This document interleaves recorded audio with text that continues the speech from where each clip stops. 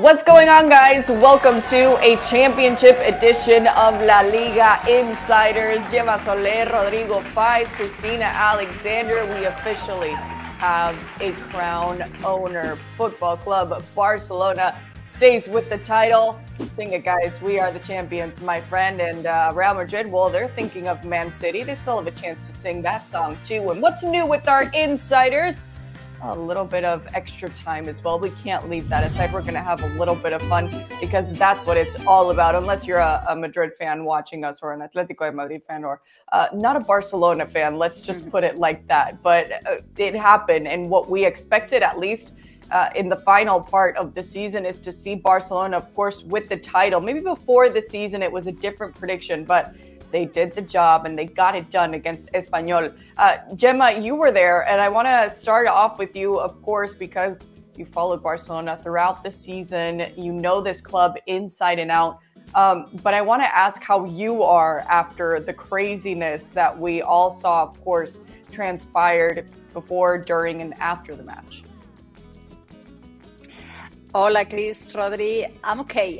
We will be talking a bit later on how crazy was this end of La Liga, the celebration, the clinching of the Barcelona to the La Liga title. But yeah, it's been a great season. I think it's been a pretty good season, very interesting of Barcelona, this new project orchestrated by Xavi.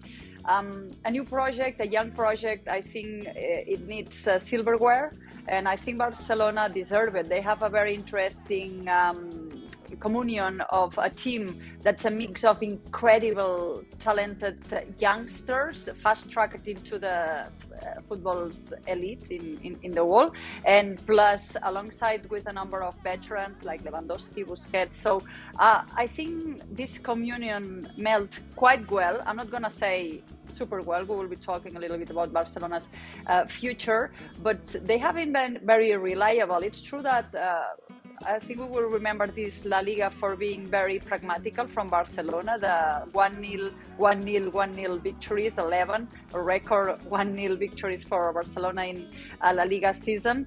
It's still a team far from being excellent. They still need one step to be better in physicality, and especially it's a team that I think the starting 11 is great, but then when they have injuries or something, they have suffered at that, especially in Europe, they tend to be a little bit quicker. But it's been a very interesting season. I think they have the main goal for them was winning La Liga. Xavi knew that this was the key to succeed, to try to be regular and to try to achieve that. And they did well, and they did in an interesting way with this mix of things. And I'm very surprised, especially for the defensive side. And for me, one of the keys is Marc-André ter Stegen, and probably Lewandowski, even though after the World Cup his performances have got a little bit lower. Yeah, absolutely. At the end of the day, as you said, orchestrated by Xavi Hernandez. Of course, this means a lot as a legend of the club, and we know that they're still playing catch up with Real Madrid and those 35 La Liga titles. But when you think about this season, Rodri, and Gemma mentioned a couple of key players, of course, Marc-André ter Stegen, the phenomenal addition that Robert Lewandowski was considering, his first part specifically of the season. Is there anybody else that comes to mind for you and this title that they were able to clinch? For me, Frenkie de Jong. Everyone thought at the last summer window transfer that he was going to leave Barcelona. First of all, due to those financial problems the Barcelona were facing, and they needed to sell Frenkie de Jong. And we've been saying during the past maybe 10 months that he was going to stay because he was really identified by the idea Barcelona was having on the pitch, and he was, for me, a key player for Xavi, because we could talk about maybe Sergio Busquets, that for me he's the best midfielder on Barcelona history, but this season we gotta talk about Frenkie de Jong. He was not on the pitch, he was is really missed by his coaches and by his teammates, and I think he's like the perfect example of this Barcelona that has to grow a little bit more. And he's young, he's talented, he's one of the main guys now to watch over the European football. And I think that for me, there is no one that could replace Frenkie de Jong this season, because he was so important for Barca that it's impossible to imagine he could be at that level for me, because he's the one that balanced the defense that for me and maybe for us or for everyone is the main line on this success, on this like La Liga trophy. And he was the one to unite that defense with the attacking line. So that's why when you think about Barcelona, you always think about midfielders or strikers or defenders, but when you have a guy like Frenkie de Jong, I think is a luxury player for Barca, and he's the one that has to be there in that position for 10 years. Yeah, and that's why Manchester United wanted him so badly, right? In that offseason, in that transfer window that we all expected. I thought he was going to be a Red Devil for the season, and look at him now, jumping up and down, of course, celebrating this title. Jumping up and down as Xavi Hernández was, of course. We have to hear from the manager, and we'll keep talking. No, no es la liga de Xavi, no, y no me hace sentir bien escuchar que es la liga de Xavi. Es la liga del Barça, ¿no? De un Barça que está creciendo, de un Barça que está evolucionando, de un Barça que está generando casi una nueva etapa, una nueva era, pero hay que seguir creciendo, ¿no? Creo que hemos hecho un gran trabajo de equipo, los jugadores han sido claves, vitales en todo esto, ¿no? Yo solo estoy aquí para ayudarles, para guiarles y para hacer grupo. Estábamos celebrando un trabajo de que empezó en julio y que hemos sufrido muchísimo para conseguir esta liga. Yeah, and simply putting it, as of course Xavi being from the institution, he says it, right, Gemma? I mean, it's not his title, but it is Barcelona's title. But at the end of the day, he's such a big representation of what historically this Barcelona side is, of course, because as a player, we're seeing how many titles he won. And of course, with his coach being Pep Guardiola, and as manager, he's already clinched this one.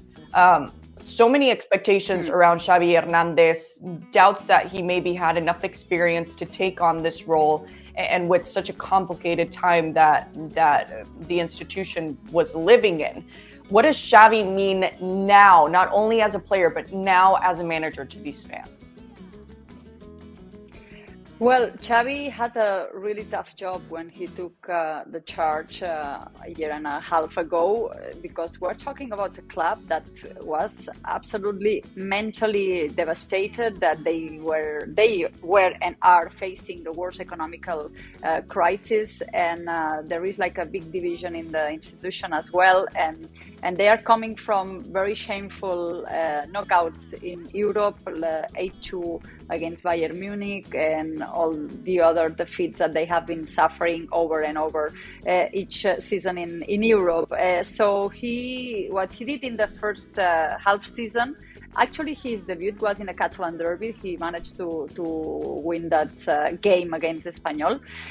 What he did is to recover the mentality, the winning mentality, and going step by step.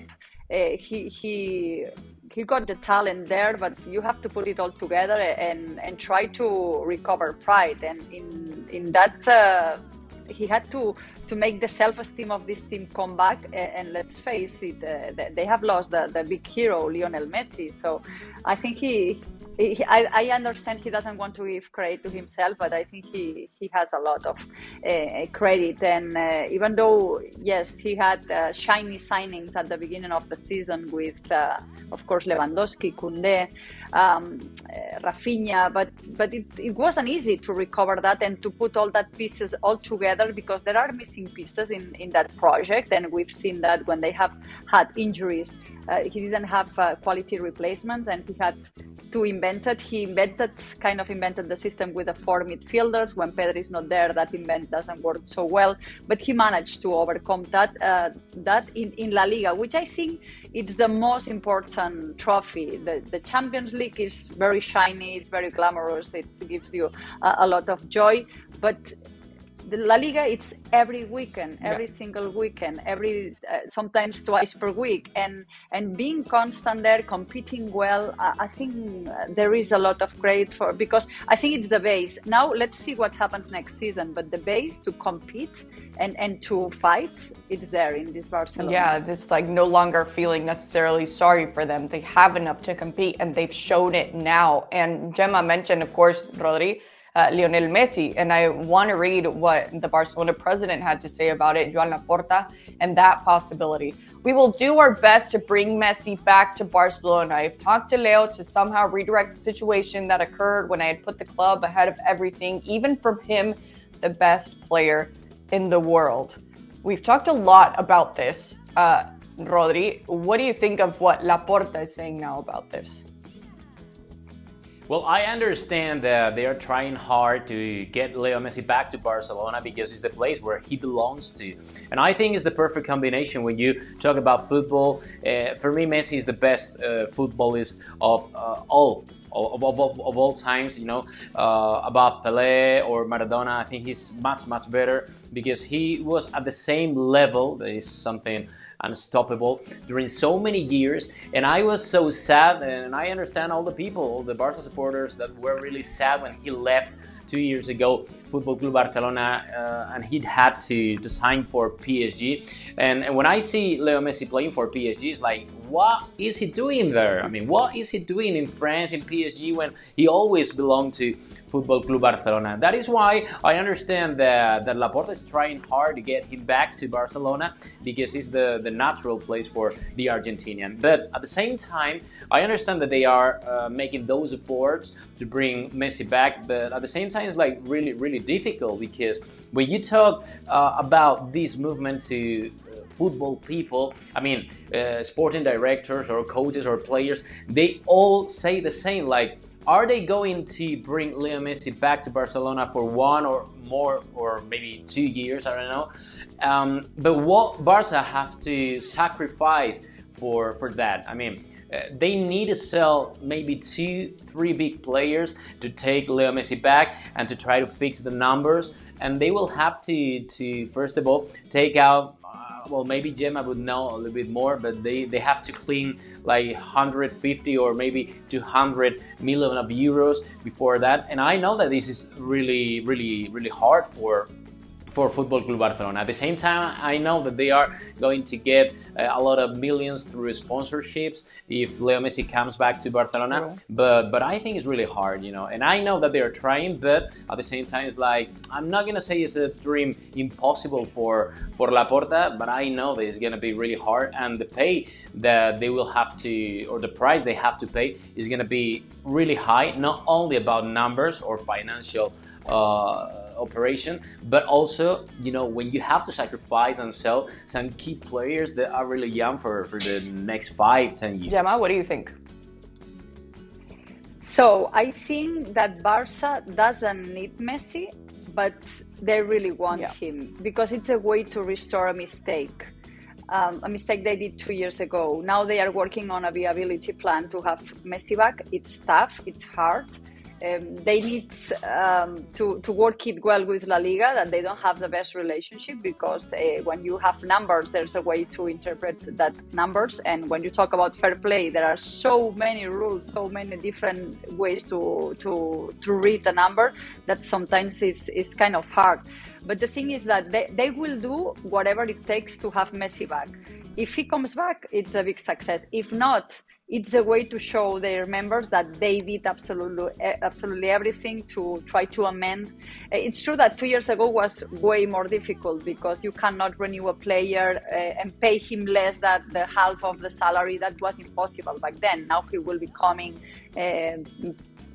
possibly as a free agent, and it's a way a little bit easier, not easy, but a little bit easier than 2 years ago. Will Messi fit in that team? I think so. And I think so because Xavi, who knows better than this team, is Xavi, and he really thinks that Lionel Messi will fit in that four midfielder systems, that he would be useful. They understand each other. They talk all the time. They have been talking all these years when Xavi left to Qatar, he was still texting and having a weekly contact with Lionel Messi, and they have been friends or WhatsApp friends for during this time. So there is a total understanding on that. They just need to work on the numbers. And now we know, today we just found out that the relationship between Laporta and Messi is better than what we thought. We knew that he was talking with his father and agent, Jorge Messi, but Laporta never admitted to have he said a lovely conversation that he talked to him when he won the World Cup, and they have been chatting. So they will do whatever it takes. I think if you think on Barcelona's future, it might not be necessary, as I was mentioning, but I think it's something nice. It's a way to, because football sometimes is not only sport, it's something more than sport, more romantic, and I think it would be a really nice way. And also, we will be talking a little bit later on the next season for Barcelona. It's going to be really tough, not playing at the Camp Nou.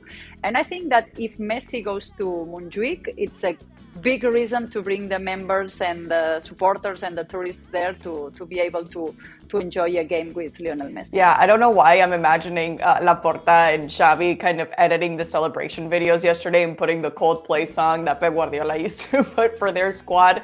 Of course, for those multiple championships, it was kind of the theme song of that whole year of success. And sending those videos to Leo Messi, like, hey, remember? This is really fun. But I don't think, Messi needs that sort of convincing. As we say in Spanish, ganas no le faltan. Of course, we know that he really wants to. That's not the issue here. But of course, as we've talked about time and again, and as you guys have detailed, the economical situation is, of course, very, very complicated. But we'll, of course, be following every single step if that road does lead to Lionel Messi coming back to Barcelona. But there's still a lot that needs to happen around there, and a lot that needs to happen still in this season of La Liga, because we do have to talk about Real Madrid still. They're more than alive in the Champions League. They were able to recover their second place, of course, this weekend after that game that they had against Getafe. What's the mood around this team, of course, with those 71 points, Rodri, and heading into what's a huge week, of course, in the Champions League? The mood, Chris, is that they only think about UEFA Champions League. They always been focused on that Manchester City tie against the Sky Blues. So I mean, I'm not gonna say that they don't really care about La Liga anymore since maybe 2-3 weeks ago, but they are focused on Europe because they think and they understand that the glory or the path to the glory is the shortest way to get through the Champions League. I mean, they did it really well on that game against Getafe, and believe me that it was a tough game for Real Madrid because, first of all, before the game, there were a lot of criticism around Real Madrid, around Carlo Ancelotti, because of those rotations that we announced last week due to those games against Manchester City, because Ancelotti understood that the main priority now for Real Madrid are those two games against Manchester City, the one of last week and this Wednesday night game. So that is why he was going to rotate. And a lot of players and a lot of coaches in La Liga said, are Real Madrid going really to rotate that much? Are they going to take Getafe, like a red carpet to get a win in Santiago Bernabeu, when we know that this is something really tough for Getafe in normal situation? That is why it was a really tough game. They got the win. They suffered and they struggled during the game, and we all know that when you are facing Getafe, and now that Bordalas took over Getafe's bench, it's even more difficult because they close down on defense really, really tight, and they don't really give any big spaces to the kind of team that Real Madrid are. So that is why they won. We gotta give them credit for that win, and now they are focused again on that Manchester City game. The Etihad is gonna be really tough, really hard, but this is Real Madrid. If you believe that Real Madrid can win Manchester City, you are right, because now one is impossible in this competition for Real Madrid. But the truth is that they are focused only on that Man City game. Apart from for taking back those or that second place of La Liga after Atletico Madrid failed on Elche. This is something that no one believed in, but Elche did it. Yeah. So, congratulations to them. Yeah, absolutely. And listen, Real Madrid at this moment, they're playing a chess game. And if you want somebody very, very intelligent playing chess, Carlo Ancelotti is there. And so far, so good. He has the title already. He's in the Champions League semifinals. But yeah, this is a really big deal against Manchester City. Before we keep talking about Real Madrid, Carlo Ancelotti, let's hear from the main man himself, the manager of Madrid. Lo que se ha quedado Guardiola es el calendario, que es un calendario, como hemos dicho muchas veces, demasiado apretado. Nos ha tocado a nosotros jugar con menos de 72 horas la vuelta de la semifinal. Ahora los toca al City jugar con menos descanso que nosotros. El calendario no es un calendario indicado y punto, no tengo nada que añadir. Demasiados partidos, lo tenemos nosotros, lo tiene el City. Es verdad, para ellos era mejor jugar el sábado que no el domingo, él tiene razón. Como nosotros se podía jugar el miércoles la semifinal de la ida, ¿no? ¿Por qué hemos jugado al martes? Yo no lo sé. So there's two things here. I'm not surprised about the fact that these managers are talking about the calendar and how tight it's gotten, especially in the last few years, of course, around any league, including, of course, the Premier League and now La Liga. And I'm not surprised that we're seeing this as well, especially talking about these two big managers like Guardiola and like Ancelotti. I'm surprised that a Madrid manager is agreeing with Pep Guardiola, but anyway, that's another conversation. What do you think about how Ancelotti is approaching this situation now, Gemma? Well, I think Ancelotti has to say the message he was sending, because the press conference before the first leg, he said absolutely the same as Guardiola said now, because he was in that situation. They had to play Tuesday. They have just fight for a title, the Copa del Rey. So I think he could understand and support Guardiola, because he said absolutely the same speech. And we've been talking about that, but every year it's the same discussion. At the end of the season, there are a lot of important games with a lot of things that can decide if a season is great or is a failure. And I understand managers, they think it's too much, it's crazy. If you add to that this year has been a World Cup year, it's absolutely crazy that Man City had to play a capital game for the Premier League, as they did away from home in Goodison Park, and now tomorrow they have to fight for another big game. So I can understand his reason and Guardiola being upset and complaining. And I'm very surprised about the ESPN index of the ratings, the possibilities. I think they are looking at numbers, and I think that if Man City were playing about any other team in Europe in the Champions League, I would say that a 70-30 would be fair enough. But when you play against Real Madrid, I think the crest gives a lot. The 14 times champion gives you a lot of strength. And even though, if we talk about sport, the fact that Man City are very close to clinch the Premier League, which is an extremely competitive league, they should be favorites. With Real Madrid, you never know. There is the memory of what happened last season. So we will see. I would give a number way closer, maybe 55 for Man City, 45 for Real Madrid. Yeah, I was going to say 50-50. It's so hard to predict when any club faces Real Madrid in the Champions League, but I like your 55-45. Rodri, do you agree it's way closer than what we're seeing in the football index? Well, I would say 60% for Manchester City and 40% for Real Madrid. I know that Man City are main favorites by far against Real Madrid. First of all, because they are going to play home. Secondly, because in the first leg of this tie, Real Madrid didn't get the advantage that, for me, Santiago Bernabeu is always for Real Madrid. And the thing is that, now Man City plays, a lot of I mean, they play far better than Real Madrid. It looks sometimes that they play another game different than the rest of the teams, because for me, Pep Guardiola, first of all, is the best coach in the world now at the moment.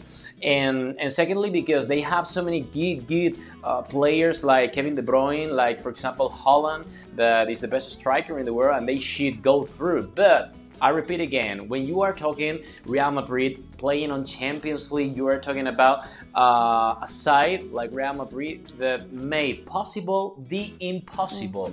And that is why you gotta be really aware of Real Madrid, because the first guy that is always afraid of Real Madrid is one guy called Pep Guardiola. He knows perfectly what Real Madrid can do at the Champions League, so that is why he's always talking to the players in these last days like, don't trust in Real Madrid.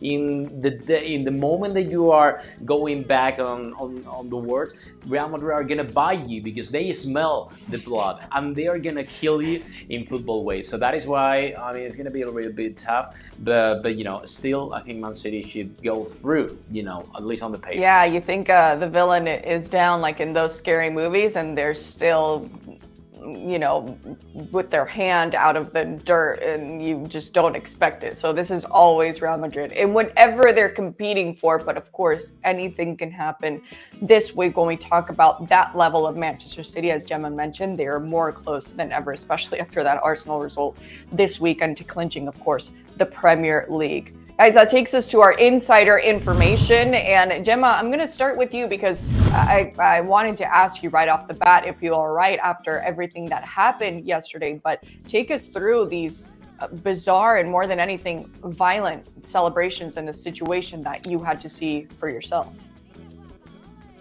Yes, I was caught in the middle of the clash, and it was violent, it was scary. It's probably one of the most scary situations I've been inside the pitch, football stadium, not outside. Sometimes I've seen clash of fans, ultras, and that's really bad as well. But inside, in the turf, I think I've never seen something so scary with because it was hundreds of fans trying to hurt Barcelona players, and they were coming from anywhere. There were also battles. Usually, as the main broadcasters, we are inside the stadium when this is happening, because we have to be there like 5 minutes before the game ends to do the interviews. But yesterday you could smell that something was about to happen. It's true that there were meetings before this game, and police and both security teams asked Barcelona players not to celebrate. But we also kind of know, I mean, you have just clinch a title, a huge one. It was the first La Liga for 15 of these players. So some kind of celebrations were about to happen. And it's not, it's less than 5 minute celebrations. And then this clash, this awful footage started to happen. And it was really, it was quite scary. I decided not to get inside to the tunnel with the players, because I thought I am not a player. I shouldn't be there. But then because there were a lot of fans trying to get in the tunnel to hurt Barcelona players, then all the police decided to go to that tunnel. And then I was like, I don't want to be left here in the pitch side with the violence. So then I decided to pretend I was a police and getting there. And then there was a lot of violent situations with the players some players of Barcelona, like Busquets or Araujo, were upset with the fact that they had to leave the pitch and couldn't celebrate anymore. And to tell you a couple of stories, one of these persons who jumped into the field and tried to hurt the football players, he threw away one of the big cameras, the transmission cameras that owned by Media Pro, the broadcasting company that does the football pitch. So that person, we have elections here in Barcelona, in local elections. So in 2 weekends we will go to vote. So one of the person who threw that camera away, a big camera, he was a main candidate in a small town near where Cornellà, where Espanyol Stadium it is. So he was identified by the camera, so now he cannot be elected. He decided to withdraw. So this is one of the stories. Wow. Another one identified, he's the coach of a young team of Espanyol. We'll see what happens with him. And let's see what happens with Espanyol, because they are facing on Wednesday. We will know what is happening, but they could be facing, they are fighting hard to avoid relegation. and they can have a fine and not being able to play at their stadium, or at least some of the places of the stadiums are gonna be empty. So this is not helping a lot. And just one last thing, today a former president, Joan Laporta, he said that he was in the stadium and that Barcelona provoked that. Of course. Maybe it's okay that they had to make it shorter.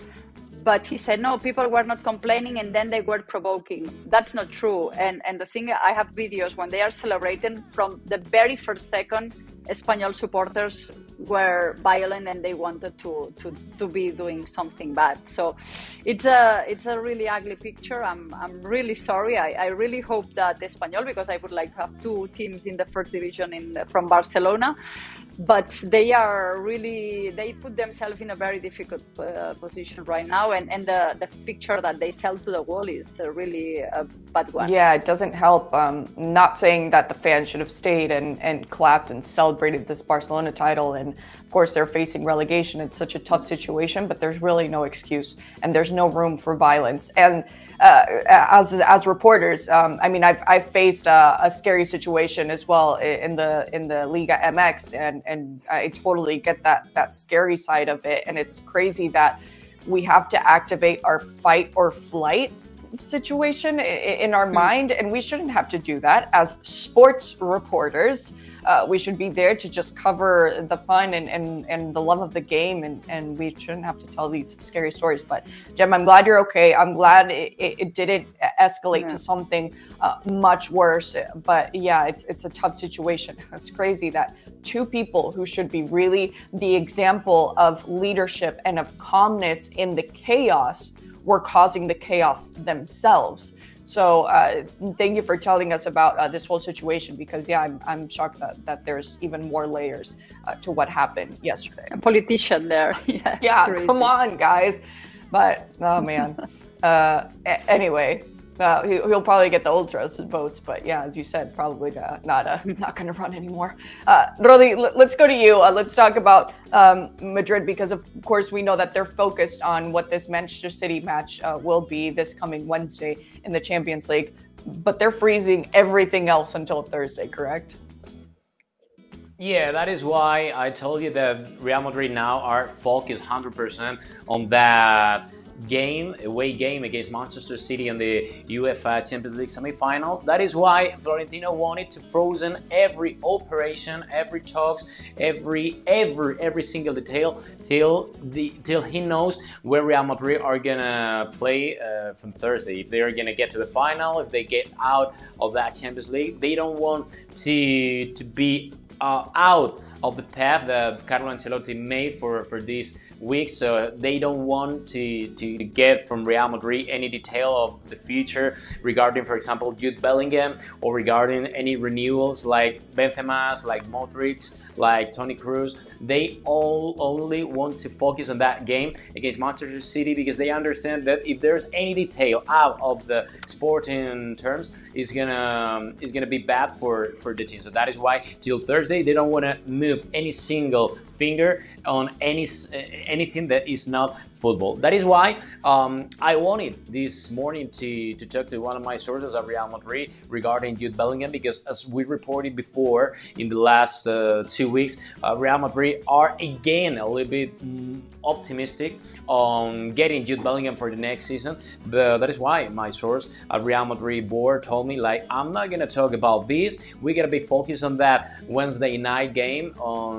We gotta think about Manchester City, and after that, call me on Thursday morning and I'll give you some more details if we are gonna be a little bit nearer or closer to get Jude Bellingham for the next season. But the thing is that they are focused on that. They are optimistic on Jude Bellingham for the next season to play on Real Madrid, but they know that at the same time Manchester City are not going to throw the towel. Doesn't really matter who's going to be on the final. Yeah, absolutely. And there's just so much writing on this Champions League, maybe for Carlo Ancelotti, as we have discussed, of course, surrounding what his future could be next season. But yeah, the future of the club is on hold until they find out their fate on Wednesday in the Champions League semifinal. Back to you, Gemma, because of course we know that there's work surrounding this new sports managing era.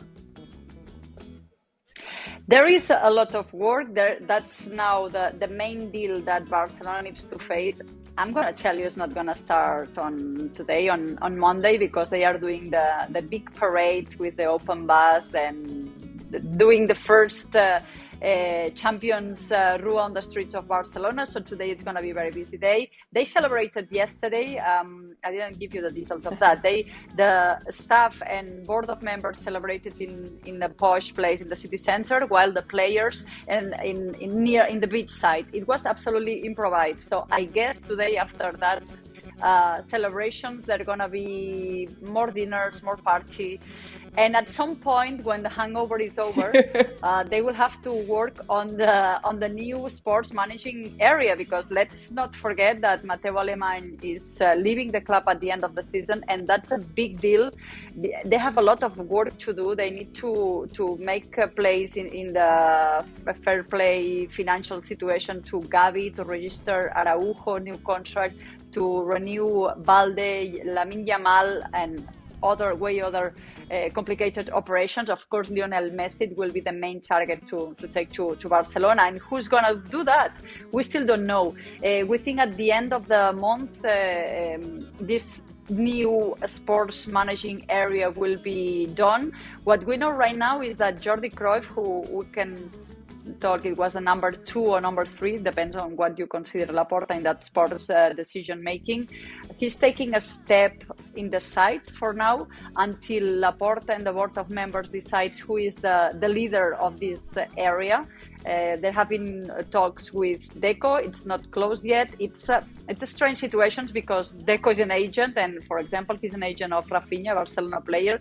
So that's a complicated situation. Jordi Cruyff has a really good relationship with the manager, with Xavi. So it's a key piece, and Xavi wants him to stay.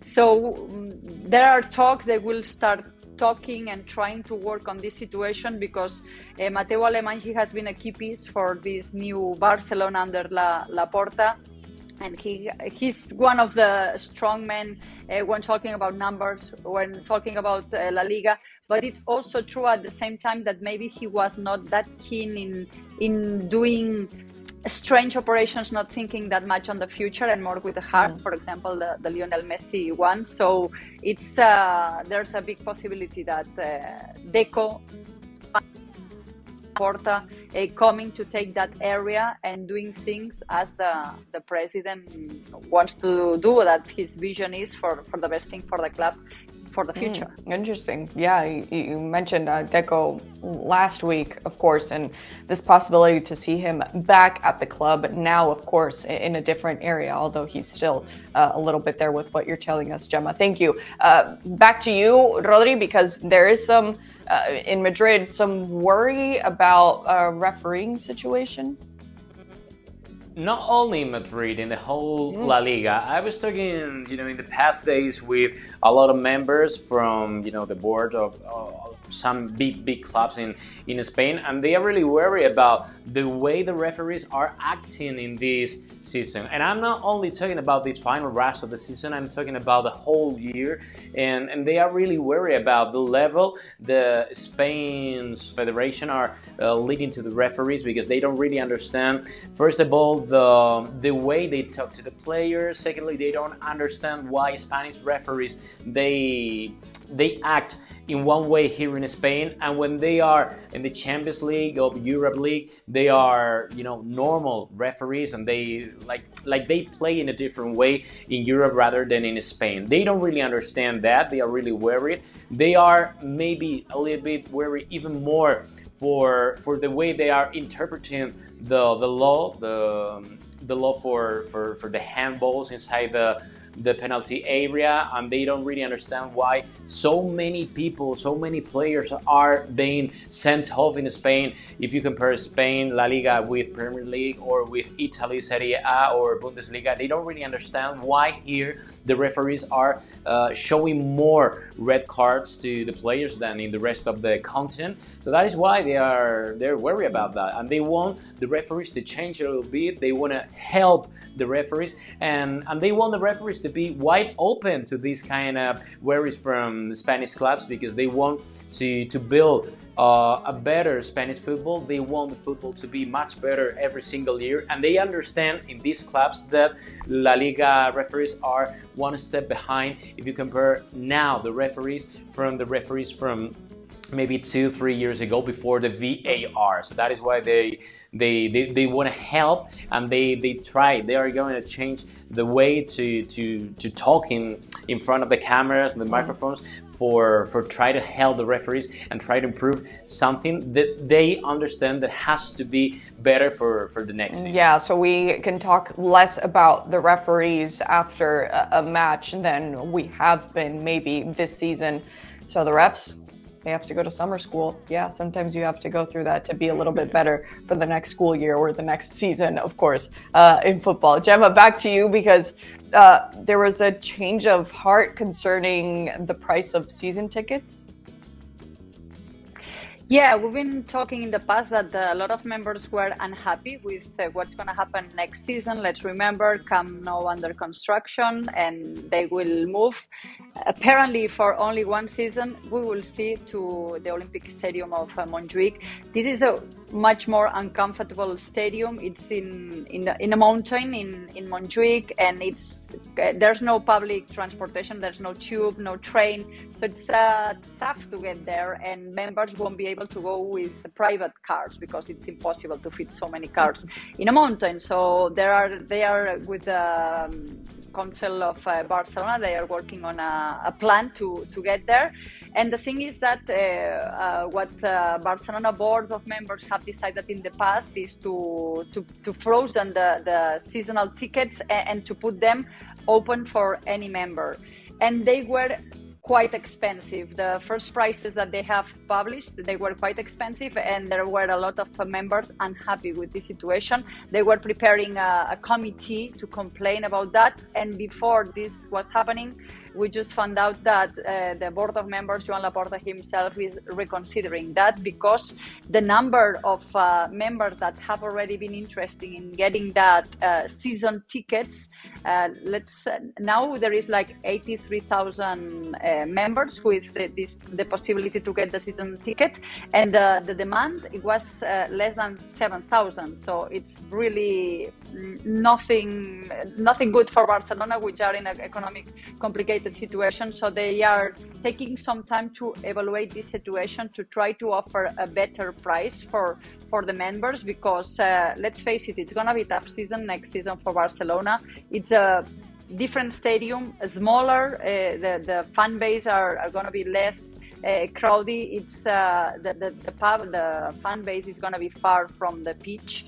So if we add this, that it's going to be winter, there was going to be rain, if the stadium is half empty, we can be facing really sad games for Barcelona playing at home as they were away from home. So they are reconsidering trying to work on that. Of course, they are still looking for money. That's what they wanted. They wanted to make a lot of money with that. They have realized that people might love Barcelona, but they are not stupid and they like their money. So they are trying to work to balance that thing between making money and having the stadium full. Yeah, it's all about balance. They're trying to find it there at Barcelona, especially with their fans. You can't drive them away, especially if you're the defending champs now of La Liga going into next season. Rodri, back to you, because Getafe is looking for their future and maybe a new member on their bench. Who are they looking at?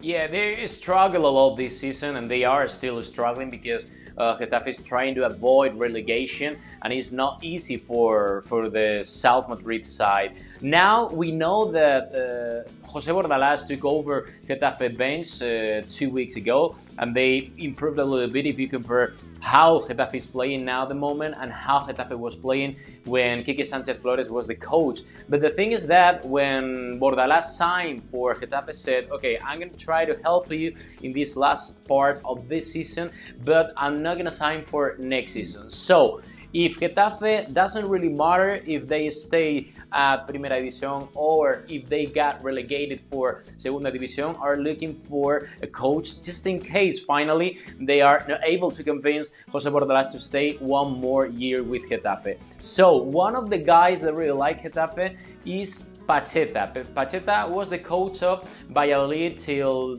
1.5 months ago. He was replaced by Petzolano, that he's making a great job in Valladolid, like the same that Pacheta made with the same Ronaldo Nazario team. So that is why he's one of the guys that really like Angel Torres, president of Getafe. They are looking, deeply of what Pacheta made at Valladolid, of what Pacheta made at Elche, and he's one of the guys that really like Getafe. Let's see what happens. He's not the only candidate, because they know that there are gonna be a lot of names on the table when the season is over. But Pacheta definitely is one of the guys that really like for coaching Getafe next season for Angel Torres. All right, interesting. Yeah, trying to better that situation. Let's see if he is the right candidate. Looking forward to next season. And we're looking forward to some extra time now. Great stuff as always, guys, and your insider information. We're going to talk a little bit more about Barcelona, because that hasn't been enough, right? But they deserve it. They clinched the title. But more than anything, I want to know maybe if there's a funny story from this season, or like a special moment that you guys remember. Gemma, I'll start with you. Yeah, probably. I'm going to say a funny moment and a sport important moment. And the sport one will be when they managed to win La Liga's El Clásico, the Camp Nou, because I think that day they clinched the title, La Liga title. And they came from behind with that unlucky goal from Araujo on own goal.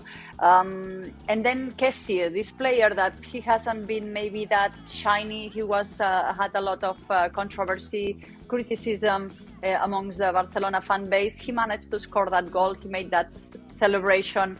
And I think it was nice that he became the hero, and that Barcelona managed to win that day. So I'm going to say that day Barcelona clinched the title, and I like the way they did with that underdog player. We can call Frank Kessie like this, that being important. And then the other one, it's a moment that didn't happen. It's the day that Gerard Piqué, who has been a hero in Barcelona, he decided to retire. And I think he was wise, because because then after that, everything, the Shakira, all the songs, everything happened. And he has avoided very uncomfortable situations, because in any stadium, and of course yesterday in the Catalan derby, when Barcelona players appeared in the pitch to do the warm-up, you know which song was happening, singing in the huge, with a really big speakers there. It was the song that Shakira criticizes Piqué. So I think he kind of avoided being the second half of the season with that. I mean, he wasn't there. He's probably the player in Barcelona that hates Espanyol the best, the most. I think he enjoyed so much yesterday at home on TV watching that game, that the Espanyol defeat, but he avoided being there with that huge, uncomfortable situation. Yeah, that would have been very awkward, to say the least. Interesting song of choice, and I'm almost 100% sure, as of course, Gemma, you probably know that it was done on purpose, for sure, to get, of course, that attention. Yeah. Rodri, what about you in this season with Barcelona? Well, I was thinking about the. You remember in the last Clásico in La Liga, last La Liga Clásico, when they got the shirt with the Motomami with Rosalia logo. I think that was really funny, because I remember I think it was in August, that a guy who was working for Barcelona at the marketing department, he told me that we're gonna have these all along the season, and I was like, what Motomami is? And he was like, you don't know what Motomami is? And I was like, no clue, man. I didn't know what are you talking about? And he was like, you know who Rosalia is? And I was like, yeah, I think so, but I'm not really sure about who she is. And yeah, that was really fun, because it was a breaking news that I got on my hands. But finally, it didn't came out because I didn't know what Motomami was or who Rosalia was perfectly. No? So sorry from. And the jersey is too expensive. I don't really like your music, but I respect you. Okay, I respect you. Yeah, that was really funny, because you talked about how expensive it was too, right? It was 400 euros.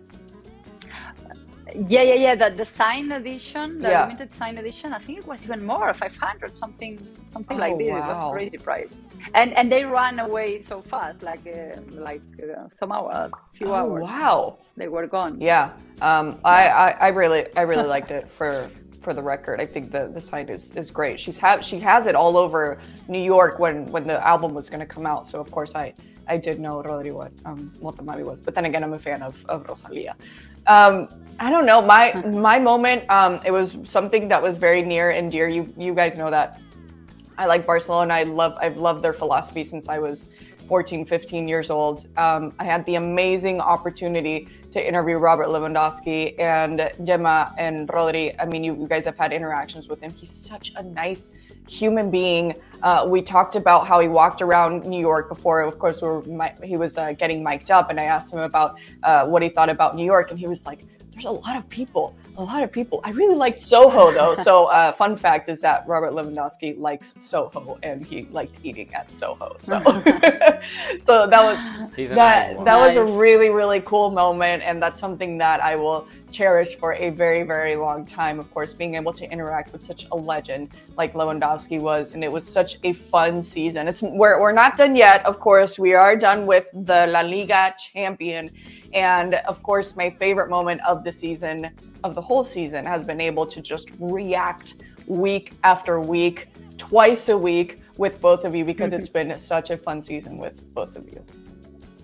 Oh, the same for me. Same here. We love you guys. I love you guys too. I always love to remind everybody who watches this, we want to thank you guys as well for a spectacular season here on La Liga Insiders. Like I said, we're not done yet, but we do have a champion. We'll have to see if we'll have another champion in the Champions League with Real Madrid in this big week that they have ahead. Gemma Soler, Rodrigo Faiz, you can follow both of them on their social media, and you can watch all of the remaining La Liga matches on ESPN Plus, and we'll be here in a few days. Gemma, Rodri, you guys are the best. Thank you. Thank you. Bye. Bye.